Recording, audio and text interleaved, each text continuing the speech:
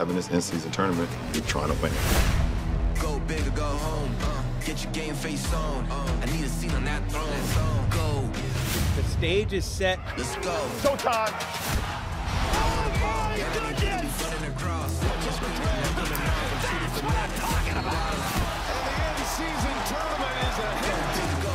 I heard it's about 100,000 on the line, so we're going for that.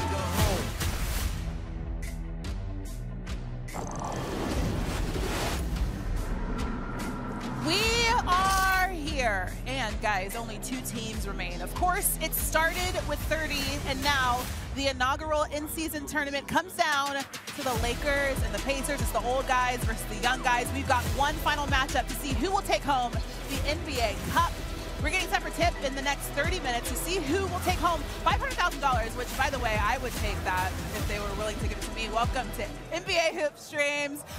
We got a little squad here. Neo joining the show. RJ, you know him. I'm Christine Williamson. And Neo pointed out that we're all rocking the same haircut.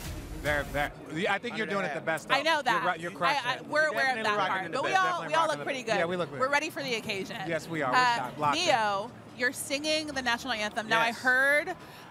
we heard you earlier in the rehearsal.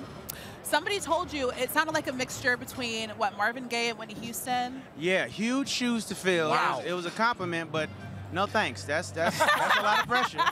It's a whole lot of pressure. It did sound very good. It sounded very good. Thank you. I appreciate You're it. from here Yes. in Las Vegas. This is obviously the first in-season tournament championship. What is it like being able to witness it here and obviously sing the national anthem? Well, yeah, I went to high school here, man. Las Vegas Academy alumni. Peace and love. Nana and boo boo to all my high school haters sitting at home watching the game. You see, you can't see my feet, but you see I'm on the wood. Damn it, I'm on the wood. It feels great, man. It feels amazing. You know, Vegas and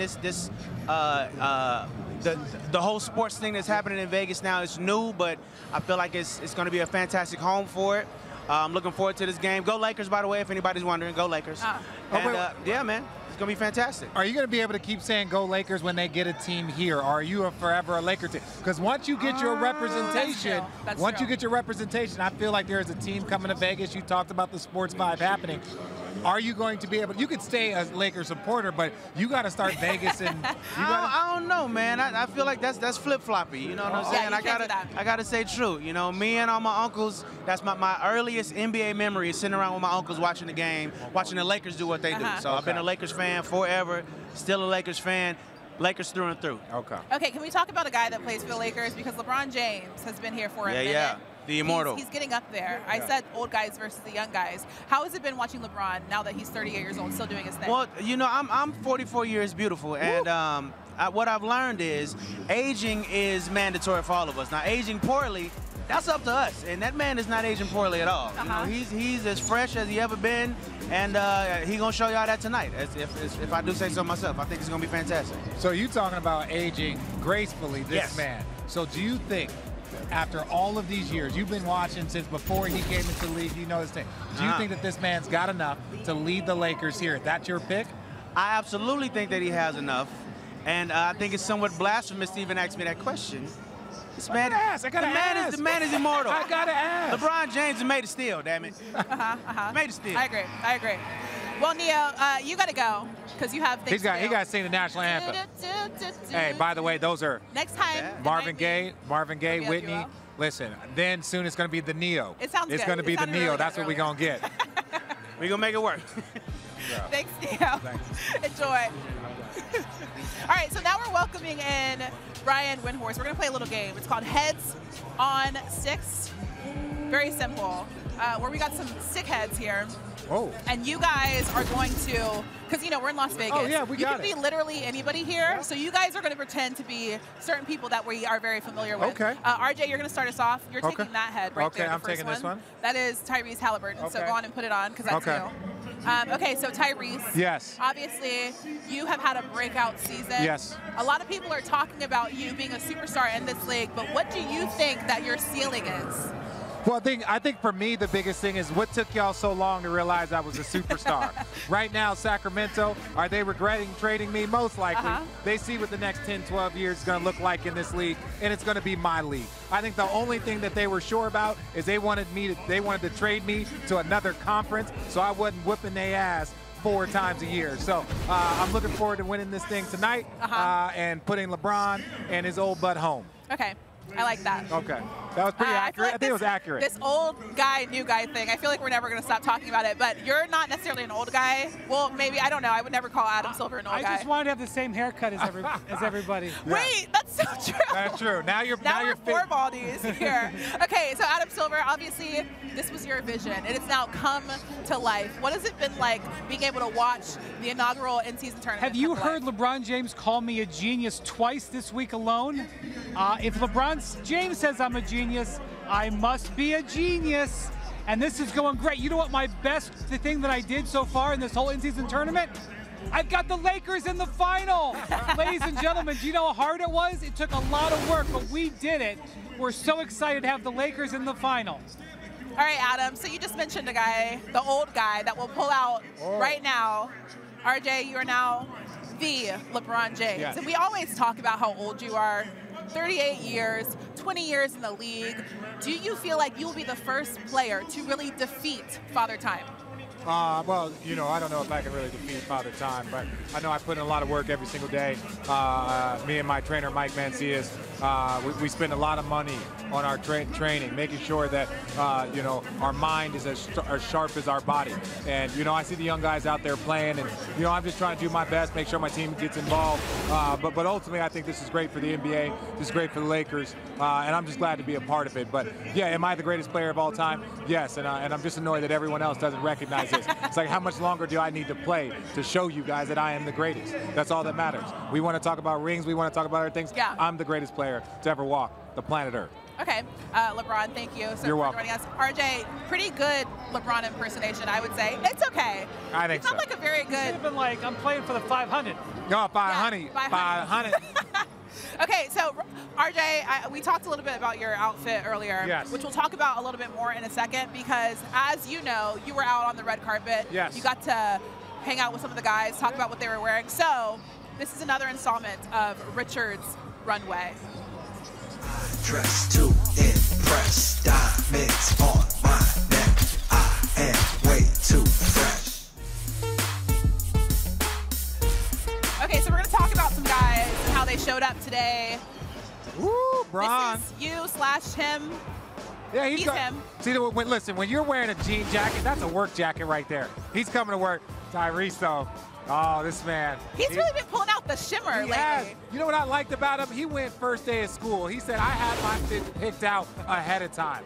And I like that they got Bruce Brown in the slow motion here. Rodeo was in town. Oh, yeah. Hey, listen, there's a new sheriff in town, and his name is Bruce Brown. How you doing, Bruce Brown? Looking sharp. The cowboy hat, when he tips it to you. It's very Vegas. Oh, it's very Vegas. Yeah. Love it. I love the cowboy hat. Also, go Canes, because I went to Miami, he went to Miami. Hey, look, he had a whole Kane outfit on day one. But Anthony Davis, just classic, just sharp. Is that Gucci? Oh, that's Gucci. That's a Gucci T-shirt, a Gucci jacket. That's the second most impressive leather jacket in the building after Nia. That's just a box of Gucci that he just got shipped to him. It's just like, here's your fit. That's what Anthony Davis gets. That's how nice he is. I do want to say something about RJ's outfit, because we were talking about this earlier. Now, it's good, it's solid, but I would say that he should have gotten the matching pants. It would have completed the fit. It looks incomplete, in my opinion. There are certain blazers and certain dinner jackets, because this is a dinner jacket. This isn't just a suit. This is a dinner jacket. So they don't always do like matching pants with the dinner jacket. But there are matching pants. I'll talk to Tom Ford and see, you know, hey, Tom, do you have something in my length with my inseam? You know, we'll talk to him to see if we can get something. But I don't know. We got to discuss it with Tom. Just, you know, just over here, just flaunting money. It's fine. It's fine. Okay, guys, so you're old. Yes. Right? So we're going to play a little game called Back in My Day. It's an in-season tournament. As it comes to a close, we're going to name a champion, obviously. So we're thinking of what this tournament would have looked like back in your day. If it was created when you were in your prime. So give us a little perspective here. And Brian, you're going to chime in as well. How do you think your early 2000 Nets team would do in this kind of tournament? Oh, we 100% would win this. We would win this. Right, the team that we lost to, the Lakers, in the finals, we all know Shaq didn't start playing basketball till game like 25, and you can tell him I said that. You know, Lucius Harris would have dominated this event. Oh, 100%. And the way we run, we would have been like a more aggressive Pacers team. We would have been putting up points. We've been going crazy. And like I said, like Shaq, he was the dominant force there, but ultimately Shaq didn't really start playing until about 20, 25 they days would have had no season. chance. They would have been, they're barely breaking 90 points back then. Well, everyone was. Everyone was barely we're talking breaking about 90. now. Oh, now. Oh, Yeah, now? would you be able to play now? Oh, 100%. First of all, our defense tops in the league. If you have the #1 defense in any era, then you know how to play. Okay. And we ran. We couldn't shoot threes, but we were going to run. We were going to defend. We were going to be a problem. Lakers can't shoot threes, and they're here. That's true. Yeah. Okay. All right, we'll take it. Let's go to the 96 Bulls because I feel like all I can think of is Dennis Rodman in Vegas. Yeah. How do you feel like that would have gone down? That honestly, there's a lot of things that players were able to do pre-social media. Pre-social media, before everyone knew where you were and what you were doing. I don't know how well they would have done. If the 96 Bulls would have been here, there would be somebody still looking for Dennis Rodman. No, you want to know why they wouldn't be? Why? He would be on that runway, brother. He would be walking that runway That's in true. feathers That's true. and sequins and goodness knows what That's kind very of color true. hair. Feathers and sequins. That would have been in Richard's runway for sure. Okay, you just mentioned Shaq not too long ago. How do you feel like he was a dominant, very physical player, would have played in this tournament? Man, I get tired of people saying that Shaq couldn't have played in this era. Shaq would have dominated any era of basketball he would have played in. Make no mistake, you had to change your roster. You had to have 2 or 3 extra big men to guard Shaq. That limits how many guards, that limits how many smalls, and so all of a sudden, he was going to be a person that would have adjusted the game. You can't have some small guarding him. Would Shaq shoot threes? No. No. Stretch the floor. People would be going, Shaq's got to stretch the floor. No, not a chance. Not a chance. He doesn't need to shoot threes. Okay, Richard, thank you so much for joining us. Thank you. Find some pants that match I'm your going to. suit. I'm gonna text you. I'm gonna Okay. Yeah. Thanks.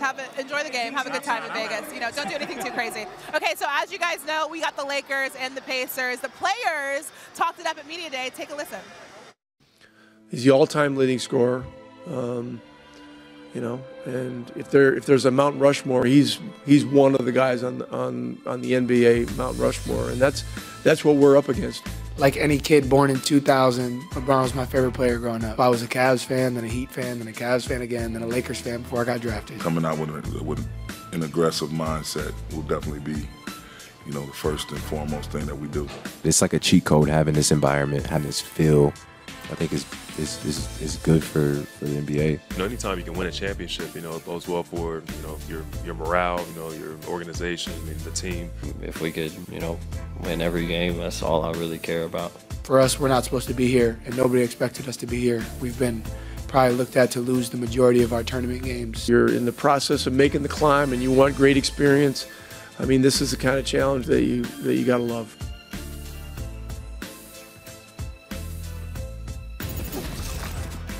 Okay, we are now joined by the Pacers mascot. This is Boomer, you guys. And he can't talk because he is a mascot, but I will say, you smell really good, Boomer. You do. So you obviously wash your body. You smell great. So Boomer, of course. Are you flirting with Boomer? Listen, I usually hate mascots, but you're not scary, so we can vibe a little bit. Okay, so you're obviously very athletic. And very acrobatic. So we're gonna have you grade some dunks that we've seen in the in-season tournament. So you have these cards right here that'll grade them, and we're gonna walk through them. All right, you ready?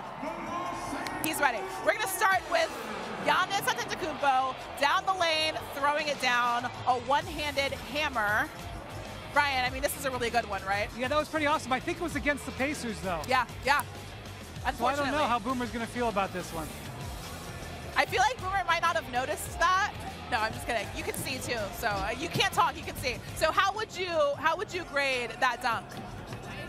You have your cards here. How would you grade that? Oh. Just only because it was against your team.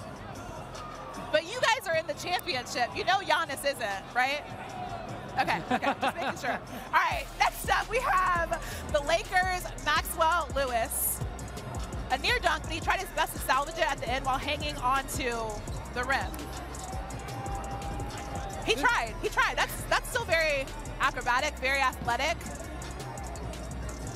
See, the thing about this is the definition of failing. Right, exactly. How do you feel about that one, Boomer? A C? Oh, okay. This is an insult to Giannis. What? It's an insult to Giannis. That's true. That's very true. He was just salty about that one. Hey, the Pacers are 2-0 against the Bucks this year. That's true. 2-0. That's true. All right, now let's go to Miles Turner. That's Miles Turner. I know which way you'll probably lean on this one, but of course, no bias here, right, Boomer? You can't be biased in this one. And this one, of course. Why do I think Giannis is going to take it on the chin again here? So, Boomer, how do you grade this one? He's strong, of course. Oh, look at all those pluses. Oh, wow, a lot of pluses there. I don't even think that's an actual grade, but we'll take it. We have a bonus one for you also. This is you. Uh-oh. Now we get to grade it. This is over 10 years ago. Looks like you're in a high school gym. It does. Also, why does this footage look so old? Whoa. Hey! Whoa. Wait a minute. Shattering the rim. Wait a minute. You're stronger than I thought you were, Boomer. Brian, how would you grade shenanigans. I smell shenanigans. What does that mean? I mean, I'm impressed you didn't get hurt on that, Boomer. Great job. Great job. All right, Boomer, how do you think your team's going to do tonight? Does that mean win? Boomer, do you get 500 grand? Do you get 500 grand if the Pacers win? How much? Yeah, you should get more than that because I feel like you're holding down the team in another way. All right, thank you so much. Boomer's worked very hard the last few years. He doesn't have to work as hard now. He's been dunking for 10 years. It's great. Okay, so Wendy got to sit down with Cam Reddish. It was a really good conversation, right? We loved it. All right, let's take a listen. Now we're joined by the Los Angeles Lakers' Cam Reddish. What was it like in the locker room on Thursday night when you guys got that big win over the Pelicans? It was an exciting moment for a few moments, but Brian kind of brought us back to earth and got one more to go. How different is it being a Laker? Because you've played in big markets. It's a lot of cameras. There's a lot of cameras. I mean, obviously you got LeBron. I mean, there's a lot of stuff around it, but I think we have a really good group of guys. I mean, the locker room doesn't seem like that. You know what I mean? So, I mean, it's been fun. Obviously, you walk outside the locker room, like I said, cameras. But other than that, man, it's just basketball. Darvin Ham, your coach, he, from day one, as far as I can see, really has believed in you to be like a defensive guy. You can be like a star at that end of the court. How has that made a difference to you in the process with the coach and him showing that kind of faith in you? It's made a huge difference, man. I mean, he gave me a chance, and I'm extremely appreciative of it. So I just go out there and give 110% every chance I get, especially defensively. I'm just, giving my all. He gives me the freedom to kind of do it my way defensively and use my instincts and stuff like that. So, man, I'm just looking forward to what's to come. You've talked about how LeBron's trusted you and the way he's sort of been a leader. What is it like to play with LeBron? My experience has been great. I mean, I've had a ton of fun. I've learned a lot. I mean, even off the court, just the way he takes care of himself. Great dude to be around, all fun. So, I mean, I think it's been great. All right, well, thanks, Cam. Good luck, and I hope you have a great rest of the season. Appreciate that. It's also V Week here at ESPN when we partner with the V Foundation to highlight the urgent need for cancer research. You can join the fight against cancer by visiting v.org/donate. 100% of your donation goes directly to cancer research. All right, now we welcome in the one, the only, Dave McMenamin to the show. So great to see you. Great to see you. I want to talk a little, we're going to talk about this matchup, obviously, it's a championship, but I do want to talk a little bit about the in-season tournament as a whole, because a lot of people didn't know what to expect. A lot of people were very skeptical about the in-season tournament. As we've kind of seen it play out, what has impressed you the most about what they've been able to do? Well, I've been there for all the Laker games thus far, 6-0 through the tournament. Started on a Friday night in Phoenix, coming off a 3-game losing streak. LeBron James hurts his left leg early in the game, stays in, they come out, they grind it out, and they win it. And their intent, their effort, their execution has only grown since then. I think this came around at the right time for a Lakers team that was kind of riding high on the hog after last year's success. They kind of sleptwalked through the preseason. They got a wake-up call with that early losing streak, and as they've gotten better as a group, this in-season tournament has validated that improvement. I can't say enough about how serious LeBron is taking this. I don't know if you just heard there, we just talked to Cam Reddish from yesterday, and one of the things that Cam was talking about was immediately after they won that game with the Pelicans, the 40-point win, they're in Vegas, they got a day off. LeBron got right in their faces when they got in that locker room and was like, we haven't won anything yet. We're going to start thinking about Saturday. So LeBron was acting like this was like game. They won Game 3 of a playoff series. And also a few minutes ago, LeBron was out here. You should have seen the care that LeBron was taking selecting the game ball. That's one of the things that the game captain does. I kind of feel, Dave, that LeBron doesn't do that for like normal December games. He leaves that for like, you know, D'Angelo Max Russell, Christie, sure. Max Christie. LeBron went through several game balls. He liked none of them that the referee had presented to him. Then he came down and took a ball from one of his teammates and said, we're going to use this one. LeBron is not messing around. That has been clear this whole week for sure. Right. I think it's absolutely setting a tone for the Lakers. And I think they have so benefited from that. And to me, what the thing about this is obviously after tonight, somebody's going to have the trophy and somebody's not. Right. But going forward, what does it mean? What does it mean for the Pacers going forward? What does it mean for the Lakers going forward? The Lakers have had an awesome week, and it's obviously been driven by LeBron. Yeah, it's been really fun to watch. Do you feel like that helps the league overall? Because I feel like you mentioned, LeBron obviously is seriously buying into this. Maybe not all players, when they were coming into the season, were buying into it as much. What do you think that means for the league moving forward? Sometimes to be a leader means putting yourself out there before the trend has established whether it's cool or not. Yeah. The Lakers, when you show effort, that's not being cool, that's going for it. That's Rudy in practice, right? And the Lakers, even though LeBron is in year 21, even though he has the 4 regular season MVPs, 4 finals MVPs, 4 championships, et cetera, et cetera, et cetera, it meant something to him. You heard from Steph Curry's comments, it meant something to him. Yeah. That trickles down through the rest of the league, and right now, it's going to mean a lot to guys like Max Christie, who makes $1.7 million. Right. That's a third of his salary he can make in one day. A guy like Jackson Hayes, $2.1 million, a fourth of his salary in one day. Man, if I could make a fourth of my salary in one day, you're not going to see me probably until February work another NBA game. I don't know about you guys. I know better than that, Dave. You can work every day. I think what's interesting about this moment is the players. This was Adam Silver's idea. Right. And the players really were going to make or break it. And it wasn't like they had a meeting and were like, okay, let's take a vote. Do we like this in-season tournament or not? It was going to be the leaders. Right. And the leaders decided that it mattered. And like that made the fans care about it mattered. The ratings have been good. And here we are on Saturday night, the first in-season tournament final. We have the Lakers in it. Yeah. That says it all because LeBron cares about it. So, and then you have the opportunity for Tyrese Haliburton, who had never played on TNT until Monday in his whole career. Monday, he plays on Monday, and then on Thursday has 2 of the best games back-to-back we've ever seen a guard have in the modern era. Right. What a great opportunity for him. That is exactly what this tournament is about. Okay, let's talk a little bit more about Tyrese, because we talked earlier about how he was a superstar. He's really shown that this season. How exactly are the Lakers going to be able to slow him down? Well, we saw a little bit of the game plan in their quarterfinals win against the Phoenix Suns. Devin Booker is having his best career season thus far as a combo playmaker guard. And they were able to corral him, put big bodies in front of him. The Lakers are in a good spot when it comes to health because they have Jared Vanderbilt back. They have Rui Hachimura back. They have Taurean Prince, who's playing the best ball of the season thus far for the Lakers.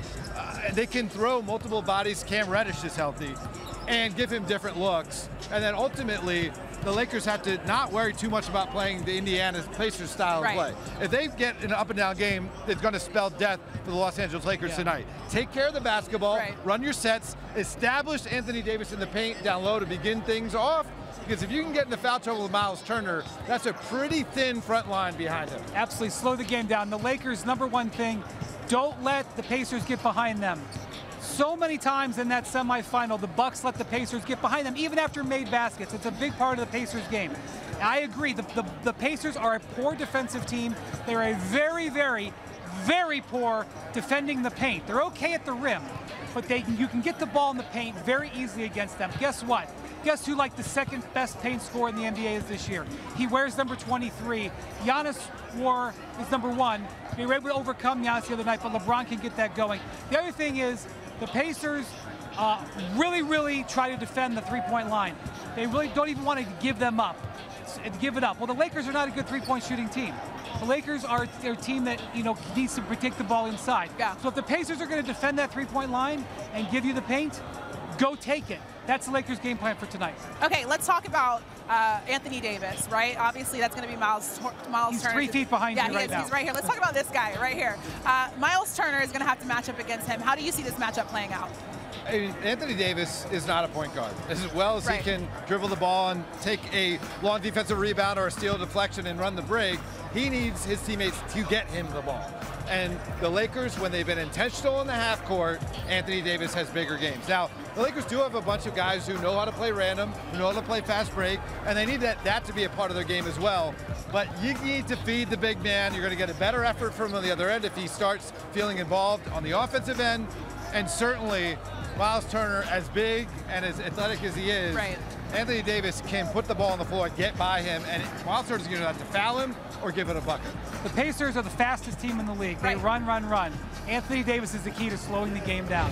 Every time the ball goes to him and you slow the game down, that's advantage Lakers. That's absolutely got to be a big part of their game plan, and he should dominate. LeBron should have a great game tonight. Anthony Davis should have a great game tonight. The Pacers are formidable. They're playing with a lot of confidence. They've had a lot of great wins coming here. They beat the Cavs. They beat the Sixers. They beat the Celtics. They beat the Bucks. They have played great. But the Lakers have the formula to win this game. They just got to follow it. Okay, you said the Pacers are formidable. Obviously, you just mentioned all the wins that they've had in this in-season tournament. Do we feel like the Pacers could possibly be title contenders? Whoa. No, they cannot. Where's the emergency brake on that? They haven't even made the postseason since 2020 with TJ Warren in the bubble. Let's start there. Let's say this will be a sign that we will see Indiana hosting a playoff game again this spring. And that's a great place to see a playoff game. It's a great crowd. We're going to say that's going to happen. I'm not going even close to probably even the second round quite yet. Well, here's the thing. Other than the in-season tournament games, the Pacers are under 500. By the way, the Lakers haven't been dominant out of the in-season tournament as well, but their resume is a little bit more developed. So the Pacers have a lot of work to do. This kind of reminds me, you were talking about the bubble a second ago. Remember the Phoenix Suns in the bubble? They went 6-0. They missed the playoffs, but it was a huge step forward for them. And the next year, they win like 50-something games, and they end up in the NBA Finals. I'm not saying that's what's going to happen next year, but I think this is sort of the year before the year for the Pacers. This is sort of the accomplishment before the accomplishment. Let's see if they can spring to that to get to play in or something like that. Okay, so both of these teams obviously have different motivations to win the in-season tournament. Who do you think it's more important to win when it comes to these two teams? I think Indiana, just based on the makeup of their roster. Bruce Brown, of course, won a championship last year with the Denver Nuggets, but several of their key contributors haven't even played in the playoffs yet. So for them to be able to say that I went toe-to-toe with LeBron James and the Lakers and came away the winner, and put a little extra money in my pocket when I haven't been in the league as long to accrue all that salary, I think it's going to mean more to them going forward. Not that the Lakers don't think that this is a big deal either, but a little bit more to the Pacers. It means more to the Pacers. They are absolutely having a blast this week, but LeBron James wants it. And look, he doesn't bat 1,000 when he wants it, but when he wants it, he's pretty good. And here's something else. He has won 8 consecutive winner-take-all games. Game 7s, play-in tournament games, in-season tournament games. Look, I know he has not always done the greatest unstoppable in the playoffs because his teams always haven't been the better team. But in a winner-take-all game, LeBron James has been arguably the best player in the modern era. This is a winner-take-all game. LeBron wants it. How can you not respect that and say that the Lakers are going to follow suit? All right, so we got the Pacers, the young guys, the fast guys, right? Then you got the Lakers, the slow guys, the old guys. Who do you have winning in this matchup? Well, on behalf of all slow old men out there, give me the Lakers. They didn't come here to lose. LeBron didn't come here to lose. As Brian mentioned, you have to go back to 2008 since LeBron lost a game in this scenario. I'm going Lakers. Yeah, I was also slow when I was young. But there's no way that LeBron's not going to bring it. It may not be enough. I think LeBron plays great. I think the Lakers win. I think it's a great game all the way to the end. I am excited to watch LeBron in this moment. We've gotten to see this a lot of times. It's not going to make, the top 10 in his career, but he cares.